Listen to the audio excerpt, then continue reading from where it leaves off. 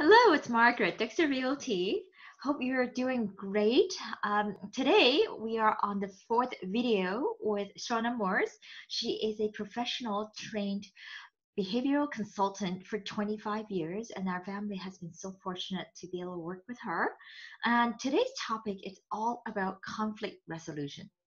Now, I'm sure you can imagine during this COVID-19, we've been told to stay home for the last 4 to 5 weeks, which is, you know, I'm sure there are moments that things can get very tense, and especially if you're a family with young kids, like my family, well, they can certainly have their moment of amazingness, but also moments of, well, less than impressed, shall we say. So today we're here to learn from Shawna on some of the tips or strategies on how to help our children on supporting their behavior during conflict resolution or during conflicts. So let's just say if things are blowing up in the face, how do you deal with it? All right, take it away, Shawna. No small topic, that's for sure. Yes, and I'm sure it's one that I need to learn a lot and hopefully to be helpful with our audience here too. I hope so too, yes. So definitely a challenge to squish 25 years of learning into a few 20 minutes or so. But I'll do my best to give you the kind of the Coles notes of helping to modify or transform behaviors and Perfect. support those that we want to see more of. Absolutely. Yes. So yeah, kind of the bare bones we've talked about, the basics, the validation, having that connection with your child, filling up their love bucket, knowing their love language, all of those pieces we've discussed previously are going to set the tone. So hopefully you don't have as many of the conflicts arising, but this is reality. So they will arise no matter how prepared we are for them. For sure. Yeah, remembering to let go of those expectations, really remembering about, those blessed moments in our relationships, trying to keep those to the forefront, right? The day they were born, the anticipation, what makes you smile about them, all these amazing pieces will help us have hopefully some perspective throughout our day, and keep the love highlighted and to the forefront, because yes, as we've talked about before, with emotions rising, that can trigger us in different ways too. So we really want to be making sure that we are coping at our best. We're set up for success so that when our children do come to us at whatever ages, with their conflicts, and whether they're sharing those or not, it often just looks like challenging behaviors. And it's a lot of the times up to us to be a bit of a detective to try and figure out, what are these behaviors trying to tell me? Where are they coming from? How can I support them? So again, the validation, always having that connection. If you think about, when your child is really connected with you, they're going to come to you for everything. Some of those We things, hope. yes, some of those things we hope that they, try first on their own and then come to us when we've taught them some skills, and other things we want them to come to us first before trying some stuff with friends and social situations, which we may not have to deal with as much right now that we are not directly seeing other people, but still flare-ups happening within relationships. So what to do? We've talked about choices being a big one, especially for young children. Empowers them, gives them the feeling of more control, where, when children are younger, and even teens, they don't have a lot of control, especially right now when we are being told to stay inside. And it's kind of bigger than us, right? And so trying to instill our own values, but also those that are laws and things like that, can be very challenging when we're up against just hard no's. So I want to talk a little bit about what you can do so that you're not having to say no as much, and a way to shift those no's, because the word no ends up being a conflict. It ends up can create challenges for children and trigger them in different ways. So It also create negative emotions. Absolutely. Sometimes they don't hear anything but the no. You might be saying, no, not right now, but maybe later. Yeah. But it's a no.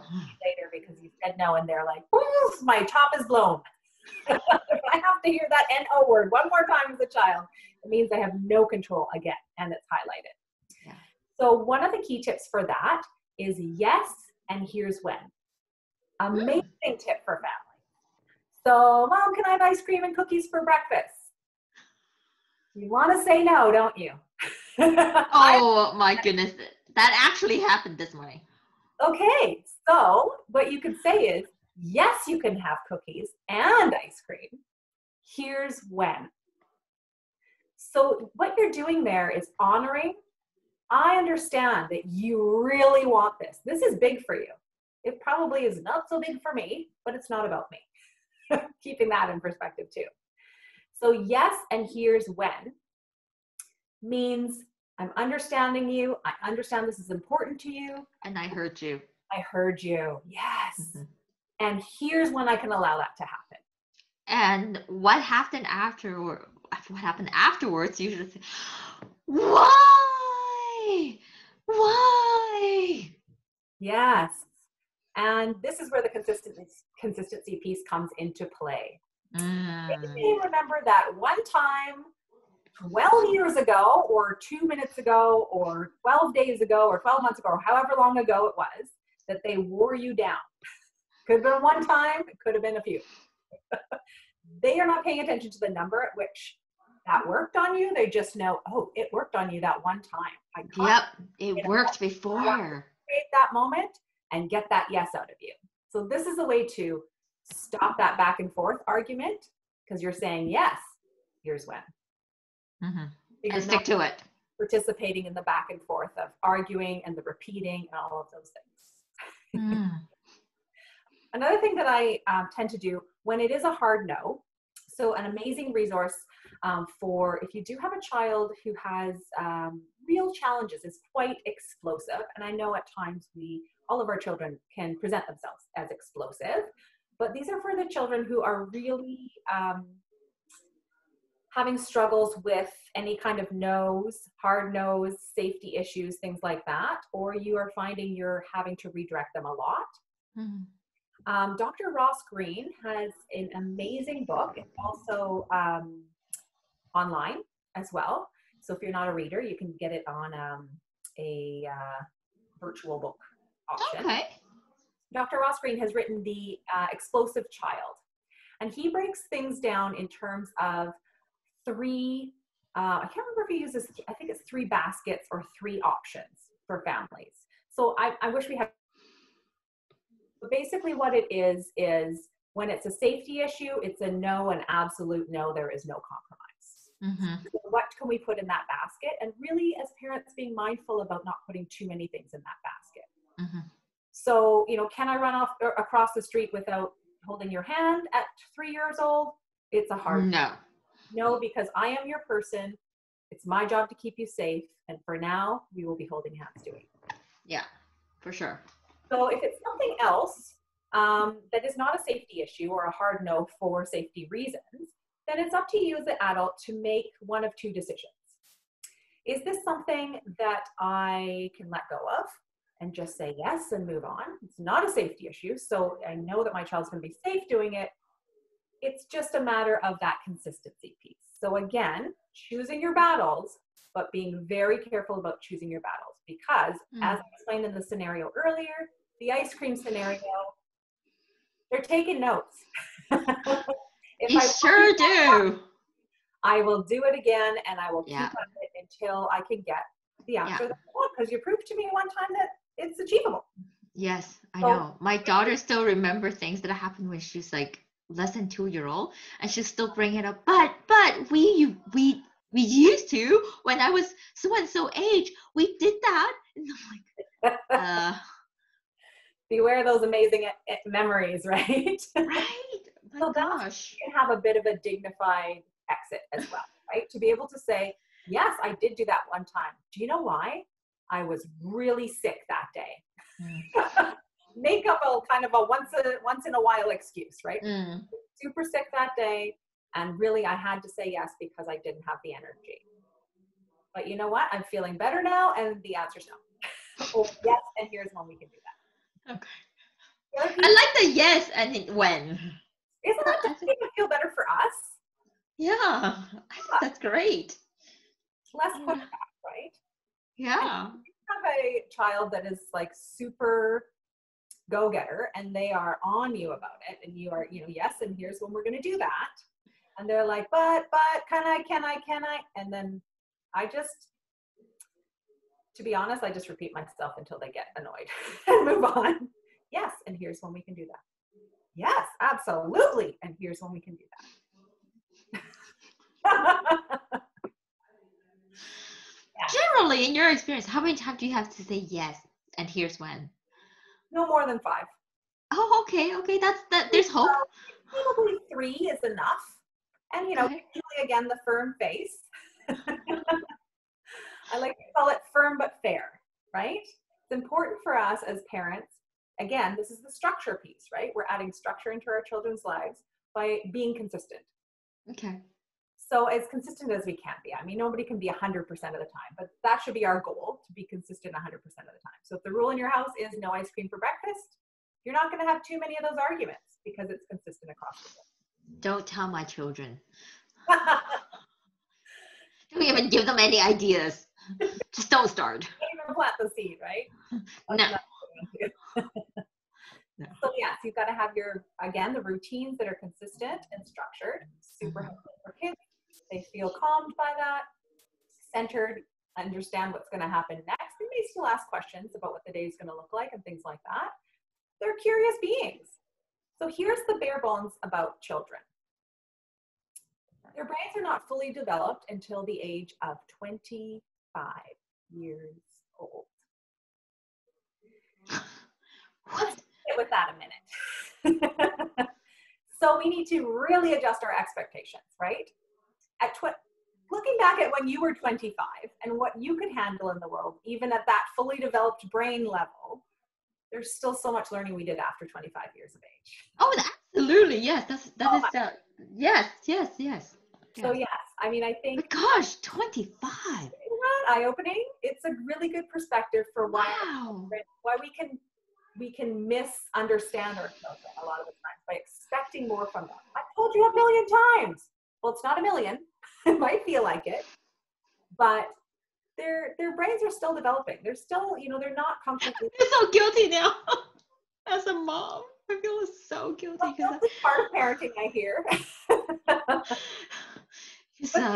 For the longest time, yourself, right? This is what these videos are for. To kind of help support you in the longest time, my son, he's 6 now, but for the longest time, he can't write his name properly, and I'm like, how is it that you cannot write your name? Yeah, I send you to school every day. It's not that hard to write the S the right way.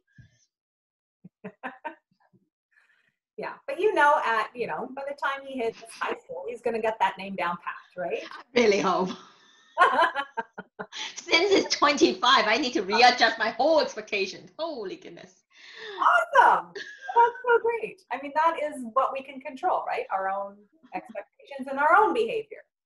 Trying to control theirs, that's why I was like, 20 minutes? I'm not going to fit 25 plus years experience and, understanding and child development and modifying behaviors into explaining it to somebody that can pick up. So I think pick up easily, right?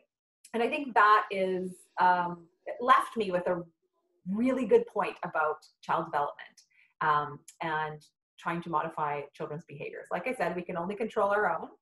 If we are trying to adjust or modify a behavior, there's a few things, there's a lot of things that are involved with that. And so what I would recommend is, where to begin here? So let's start with all behavior is communication. So sit with that a minute.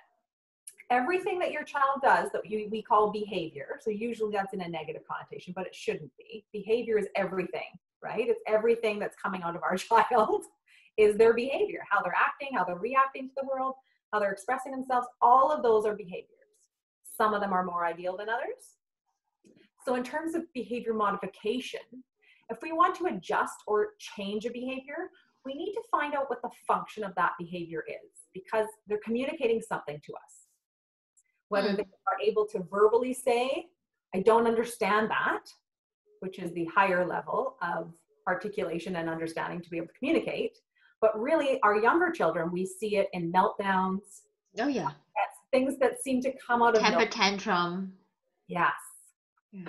And there's always something that happens right before that. No matter how often you think it just came out of nowhere. It never, ever comes out of nowhere. There's always a reason. There's always a trigger of some kind.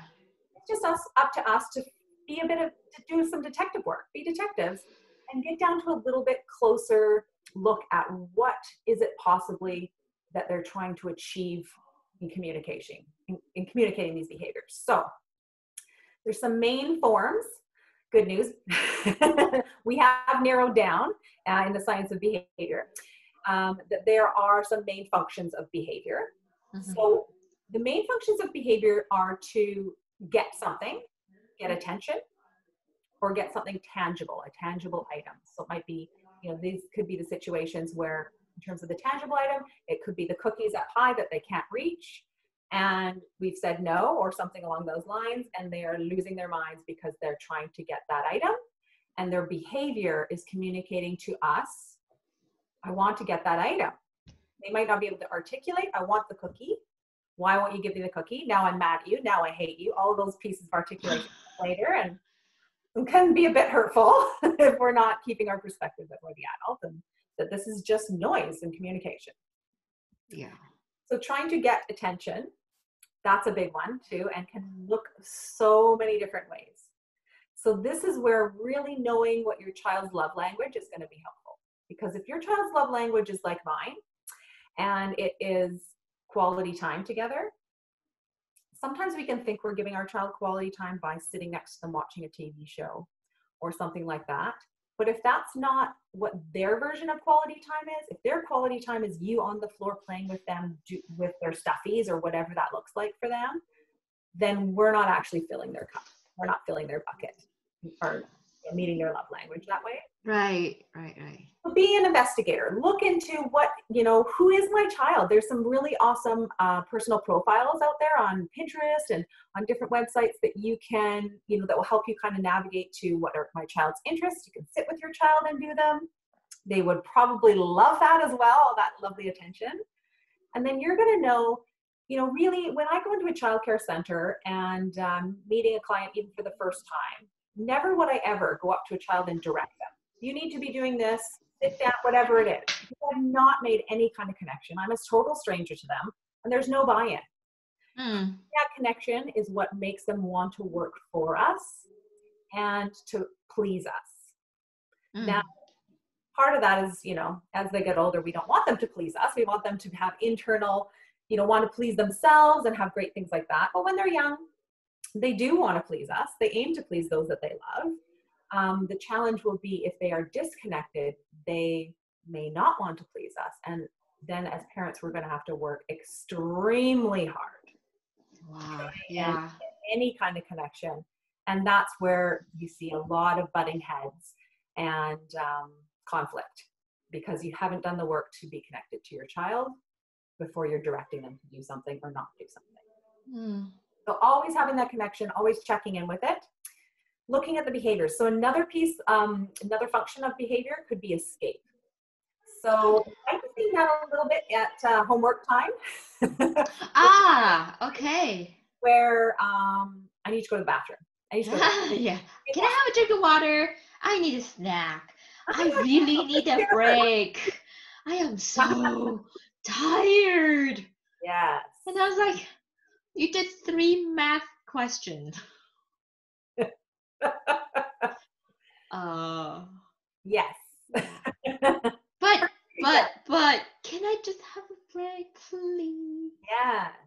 Or another one that's extremely hard not to fall into, and I recommend you fall into it and then try and come out of it very quickly, is, I just love you so much. Oh my goodness. Can I have a hug? Oh, can I have another hug? Can we just hug all day? Yes, we can. I'd love to do that all day.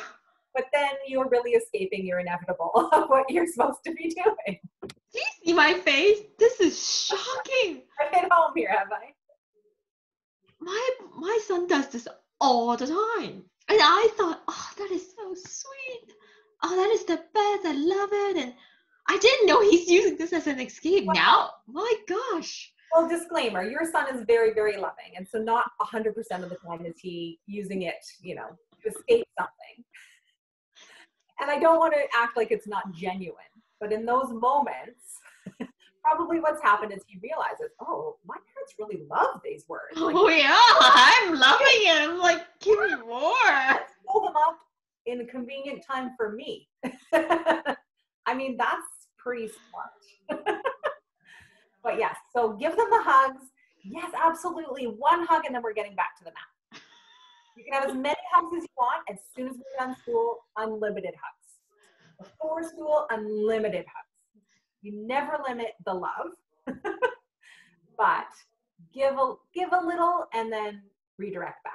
This is what our focus is right now. Well, it is, because it's so hard now that they're in homeschooling and we're here, they're there, and they just feel like, oh, but I just want one hug. Can I just give you a hug? Can I just have a kiss? And, you know, it's like, and then all of a sudden he's gone. It's like, wait a minute, where did you go? Well, he's figured it out. Yeah, I don't know if you redirect him back though. He sure did. So yes, in terms of looking at, you know, first of all, being the detective and figuring out which one of these behaviors do I think is actually the function of my child's inappropriate behavior or negative behavior. And then what happened right before. So sometimes that helps.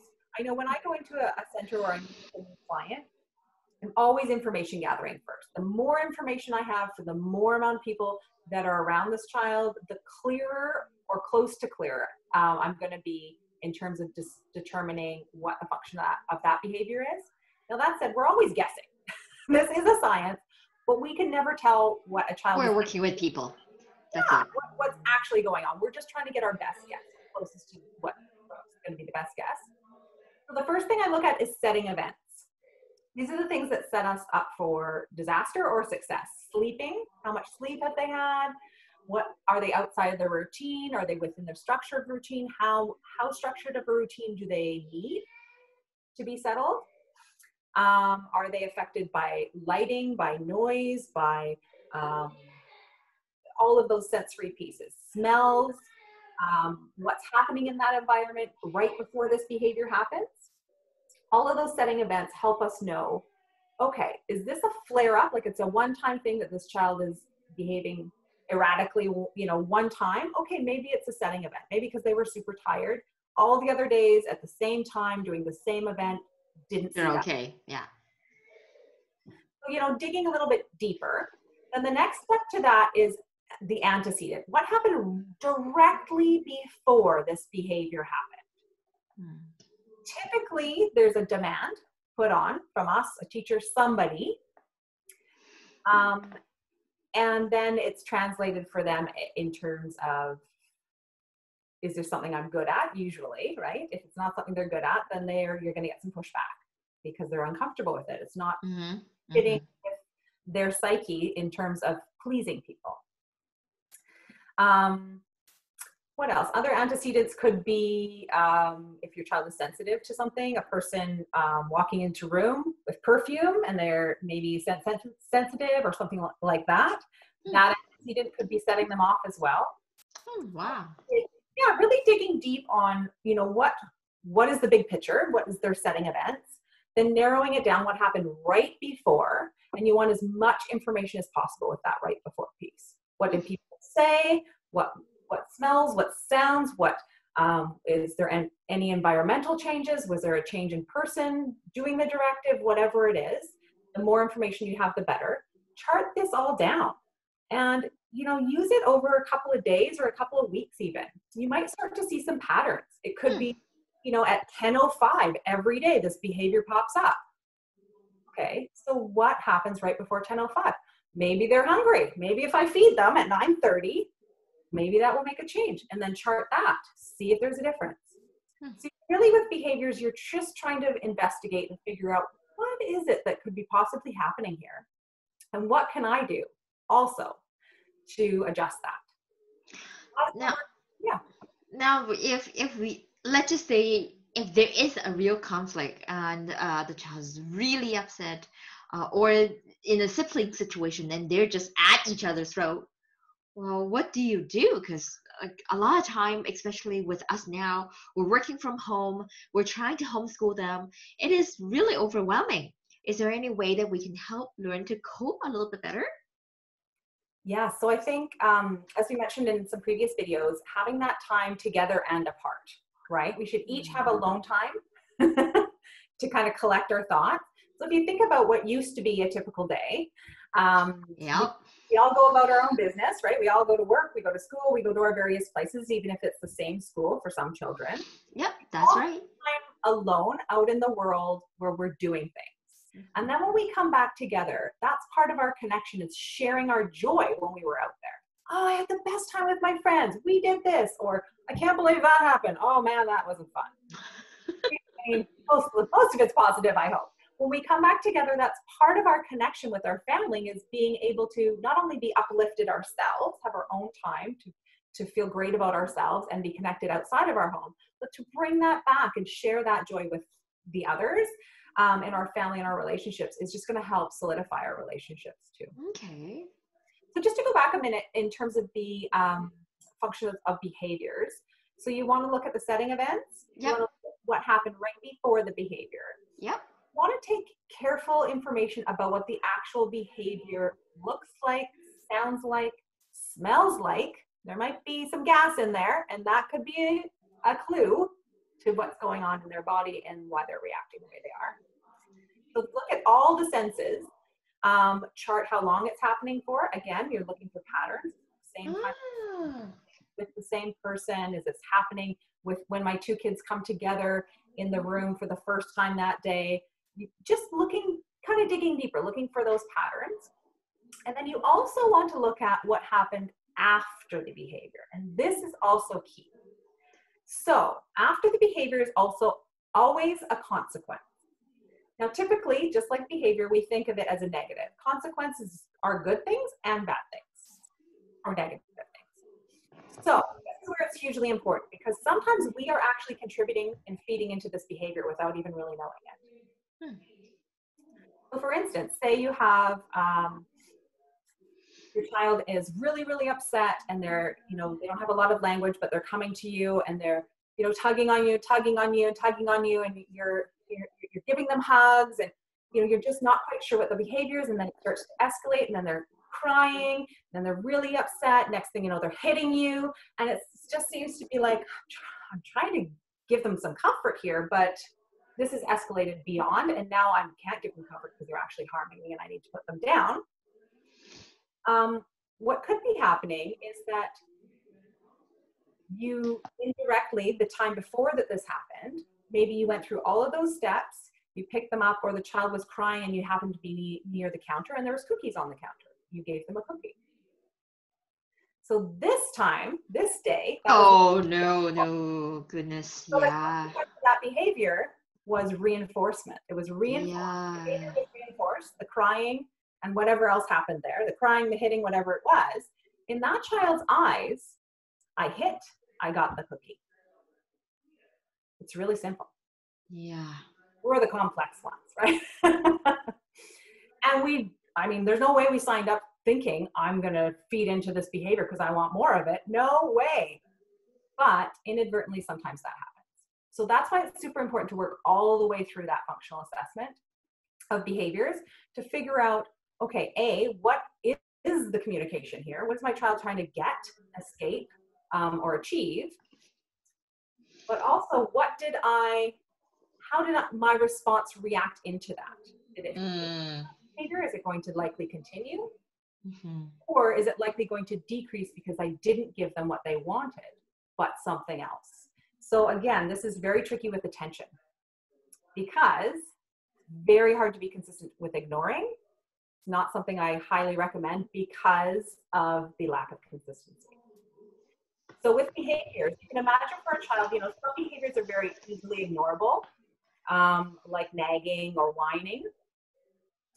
But when you ignore it, what happens typically, for some children, it will just fall off. And it escalate. But for most children, it just they're going to up the ante and up the ante and up the ante. So that nagging could then turn into screaming. And maybe you think, I can handle screaming. I'm going to ignore that too. Awesome. Good for you. You're stronger than me. But then the screaming turns into swearing. Are you going to be able to ignore that? Maybe at home, probably not in public. If you are able to ignore it and the swearing turns into hitting you, maybe you can still ignore that. I wouldn't recommend it, however, because it's important for us to be safe too. But at what level, when your child ups the ante, at some level, you're going to then switch on as a parent and react to connect with that child. And then I got my attention. So it's very delicate with the attention piece. You want to be able to keep things positive. And this is the piece for children over time. With attention, after a while, children don't care whether it's negative or positive attention. They just got it. They just need it, and they want it, and they're gonna get it however it's gonna get them there. Yeah. And if you I ask agree. them, would you rather me scream at you or not, they're never gonna choose the screaming. But when they're in that mode, it's almost like a starvation, right? I need attention. I need attention. I don't care how I'm gonna get it, even if it's negative and my parents screaming at me. And then this can become very hard to modify or try to undo. And you can imagine what your household will feel like and your relationships will, how they'll be affected if your child doesn't aim to get that positive attention from you. They're willing to take.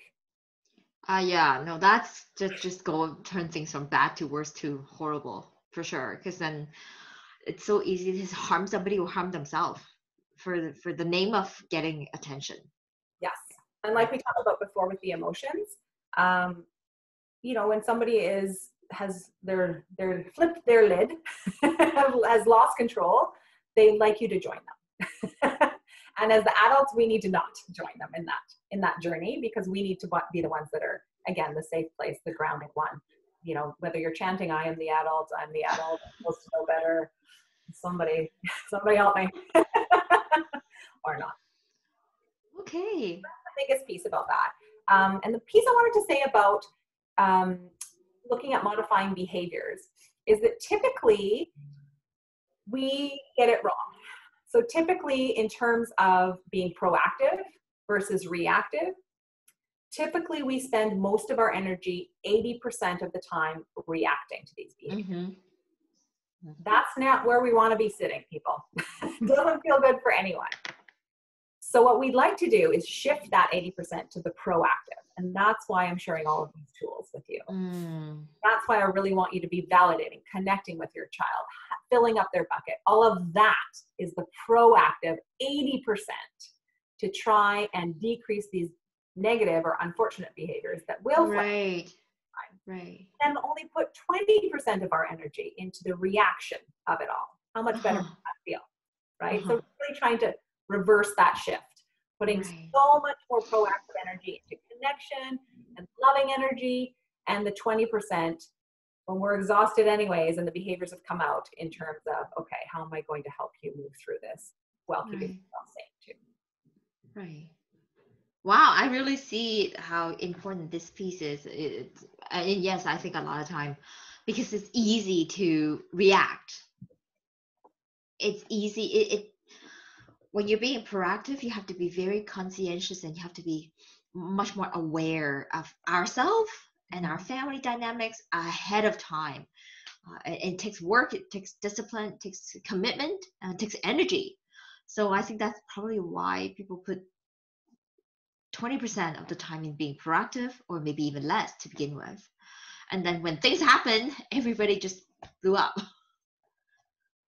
So true. And I think that I know when I'm helping support families with the transition to school, that's really where I am having a lot of these conversations about being proactive, right? Can you imagine, like, I can send no information about your child to the school, and they can spend however many years it took me to learn about your child and what works for them, or I can share all the tidbits that I've learned about them in the time that I've had with them, pass that information on to the teachers so they can set up the classrooms to be proactive for your child.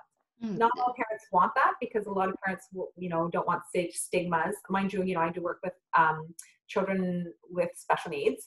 So there are some families that don't want to, want to have that clean slate for their child to start off with, which I Okay. get that to a degree. But again, it's, then we're reacting. Right. Things flare up. So Yeah. overall, the message here really is our children are not pushing our buttons, trying to do anything to annoy us. They aim to please. At their wholeheartedness, at the bare bones of their development, they aim to please us. They want to just love us.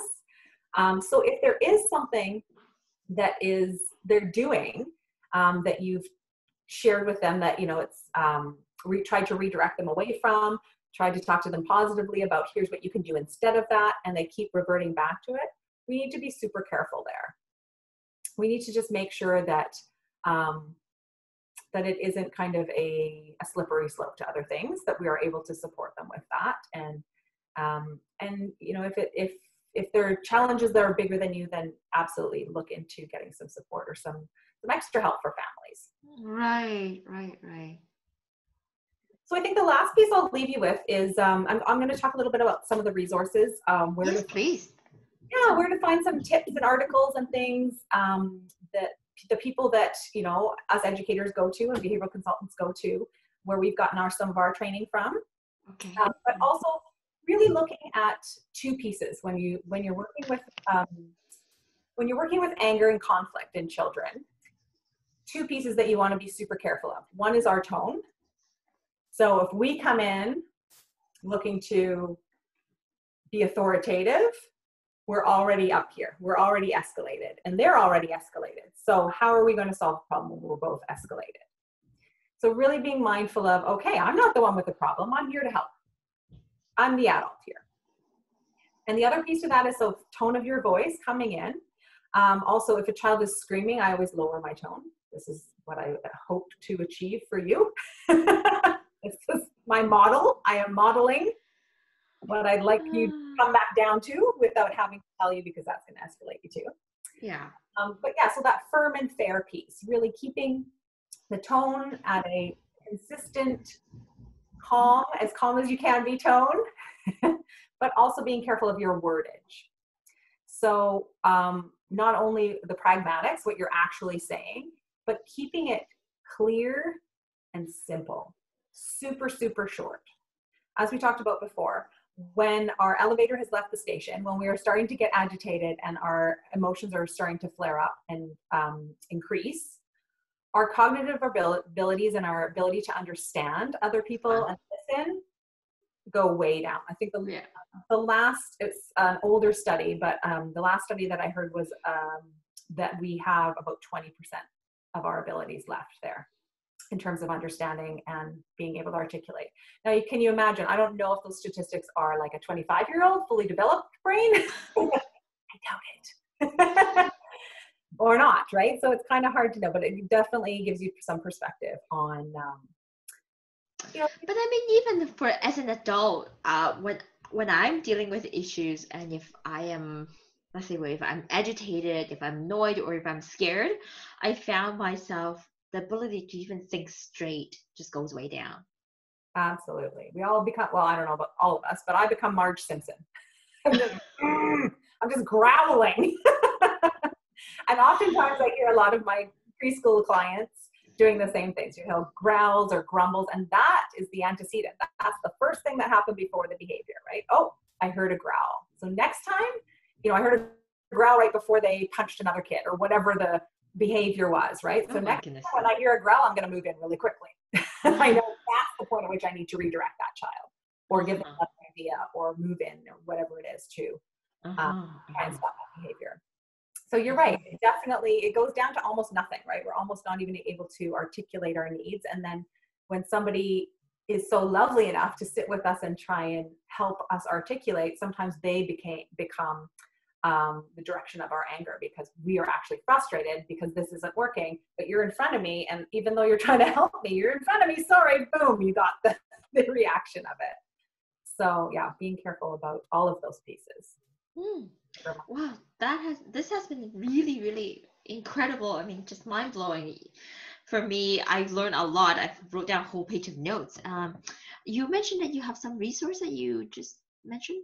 Yes, absolutely. So again, I'm like a broken record with the EFFT piece. So the emotion focused family therapy is a huge piece for validation. They have a newsletter.